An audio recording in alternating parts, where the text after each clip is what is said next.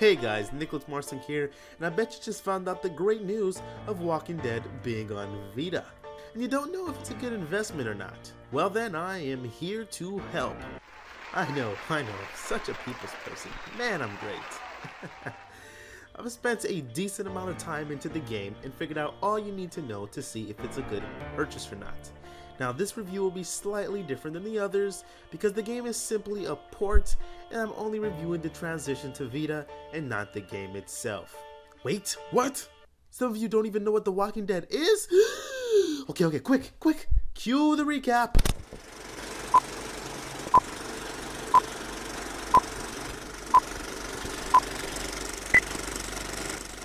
Alright, so The Walking Dead is a choice set adventure game by Telltale Studios.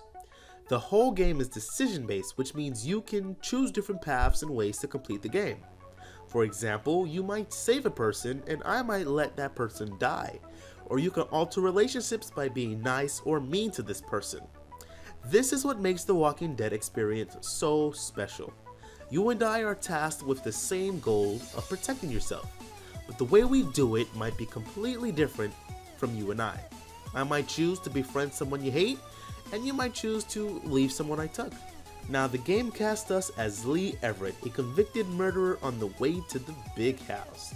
However, before Mr. Everett can turn in his denim shirt for an orange jumpsuit, the zombie apocalypse breaks out and gives Lee a new goal in life, namely surviving at all costs and protecting a little girl named Clementine. The game has an excellent writing from the Telltale staff that manages to be funny, scary, tense, all at the right moments. There's amazing voice acting from Lee and Clementine, and a visual style that's pulled from the comic book world that never manages to be boring. The Walking Dead the game is something special, by giving players the option to craft relationships and make choices that fill out the story. The Walking Dead wraps you up in its events and makes you care in a way few games can. Sure, the game is great, but how does the game hold up on the PlayStation Vita?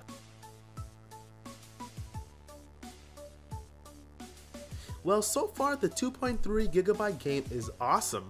I can say the game is 100% better than the iOS counterpart, adding touch and button-based movements.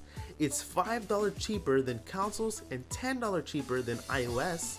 You can get PlayStation trophies as well as an easy-to-get platinum. You can start wherever in the game you want, just in case you want to resume from another device. There's not that much frame dropping as in iOS, and as a bonus, it looks better. Quite frankly, just the overall feel of the game is superb, and I have no complaints on the porting of the game.